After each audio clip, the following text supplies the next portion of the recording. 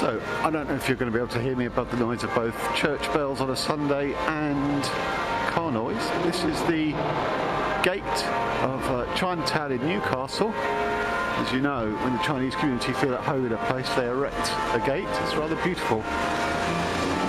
Stop and pause on it for a while. But, not only that, if you look down a bit, that sort of iron and steel structure, that is another holy place in Newcastle. That is the football ground, St James's Park, literally in the middle of the city. You don't see very much these days because most of them are now, new stadiums are built out of town. That is the famous Gallagate end. I don't know if you can see that sign. You know, you walk under the arch and there's the football ground, which I never would have imagined for one moment. One of the splendid Chinese lions guarding the entrance to the gate. Oh, that's been blown away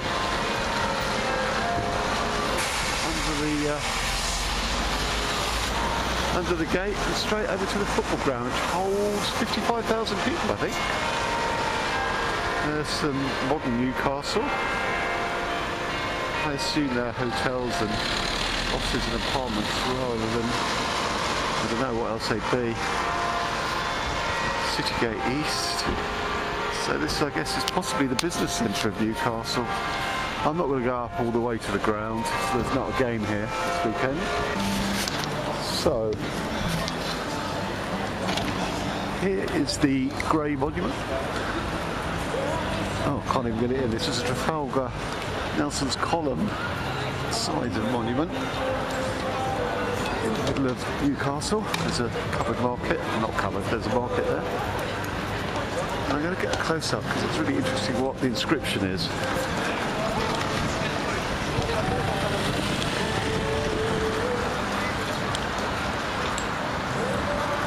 So, I don't know if you can see this. After a century of civil peace, the people renew their gratitude to the author of the Great Reform Bill, 1932. So that's Lord Grey, who's a Whiggish Prime Minister, I assume from this area. I don't know. The 1832 Great Reform Act was actually, in a way, limited the extension of franchise, despite all the grassroots pressure for it. So it's actually sort of a conservative bill. Kept the aristocracy in place in the ruling classes. But also it's interesting it says a century of civil peace, because there certainly wasn't international peace. Britain was fighting so many wars with the French mainly, so, and the Dutch. So slightly one-sided, I feel. So this is the Christmas market. Every stall is Christmassy. What are we? Not even out of November yet. Look, French biscuits. I wonder how their trade will fare in a post-Brexit world. It's 11 o'clock. Is that too early for a fajita? Look at the size of those drums.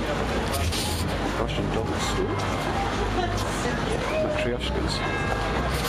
That's more like it for breakfast. Fondant fancies. Look at that. Don't see that very often. Gramophone records. Another splendid music shop. Wow, it runs the whole length of this arcade.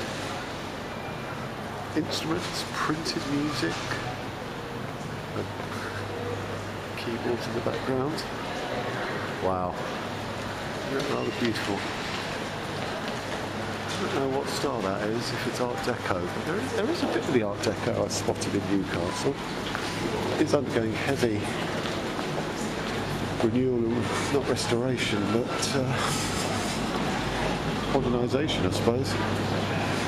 There's also a lot of this, a lot of units up for sale. Yorkshire pudding wraps. Wow, I would have assumed Yorkshire pudding was a sort of pastry wrap in itself, but wrapped in something else. My goodness. Oh, unless they mean something inside Yorkshire pudding, I suppose. So, showing you this, it's a railroad bridge of some sort stretched by the signals up there. But this is what I love about oldness. Look at the angles of all the buildings, under the bridge, through the bridge, that one up hard by the side of it. You know, this is not American Bridge City with no character at all. Apologies to Americans. This is, I don't know what this is. Just make and do and just fit things into spaces no matter. Or is there a cunning plan behind it? You know, no straight roads here. And that, my friends, is the view of Newcastle that I think everyone associates with it, Tyne Bridge. And I'm down at the quayside. We're about to be down at the quayside. And I'm really looking forward to exploring all the bridges, because there's something like 30 bridges over the Thames, although that includes places outside of London. And very few of them have character. Obviously Tower Bridge does. But the thing about these Newcastle Tyne bridges is they are absolutely industrial bridges. They are all steel. You know, some of London's are stone and all that sort of stuff. There's another one up there. But these Newcastle ones, I don't know, they have somehow much more character to me.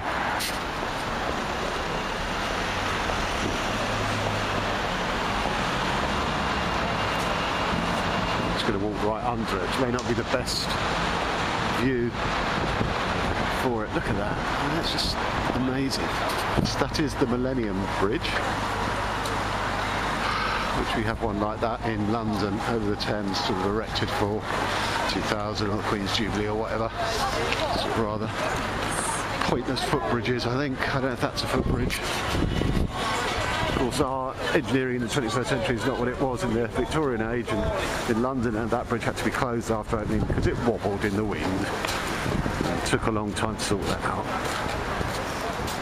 And I believe that's the Gateshead Bridge, so that beyond there, which I'm not going to walk terribly far, is Gateshead, which I guess is a different urban part of Newcastle. I always thought it was more Sunderland, but my geography of this area is not great, and we never visited here before. So while we're here, why not? Shot of the Tyne River. Gateway to the north. The view of the Tyne Bridge. I assume that's possibly High Bridge. Another beautiful bridge as well.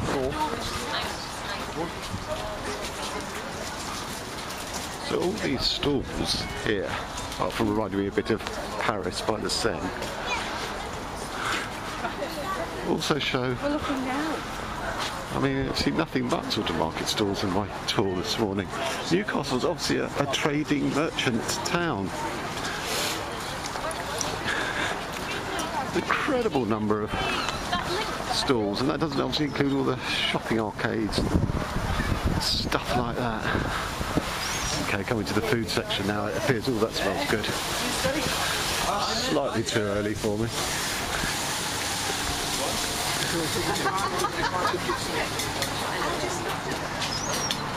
I'm just going to walk to the Millennial Bridge. Don't think I'm going to cross it, assuming you can cross it on foot. And that will be the end of my tour of Newcastle, which I've greatly enjoyed. My first time in the city, and I would love to come back. Bookstall, you'll excuse me.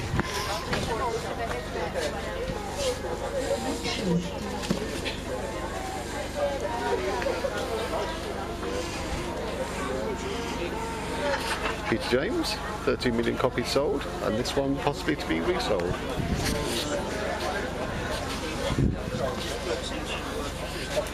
Why not vote leave? Book I won't be buying.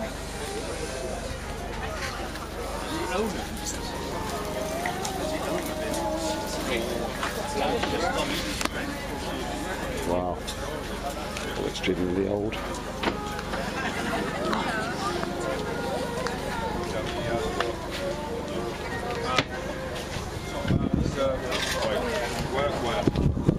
Done this way, possibly a bit too mainstream for my tastes. The Millennial Bridge with crappy electric guitar busker soundtrack. Okay, you can walk across it, but oh, it's the Baltic. Okay, the Baltic Centre is over there, which is a modern development in Newcastle. I probably won't go and see it. That's what's on the other side. And Baltic wind is beginning to bite in. It's starting to get a bit cold, actually. Is that a seagull on that lamppost? Okay, so I said back there, was that a seagull on the lamppost? No, it's a kittiwake. Tyneside special seabirds. The kittiwakes that nest on the Tyne Bridge are a special and unique attraction to Newcastle, being the most inland breeding colony of these seabirds anywhere in the world. So there you go. That's a close up. Quite cute for a bird. And I'm right under the Tyne Bridge now.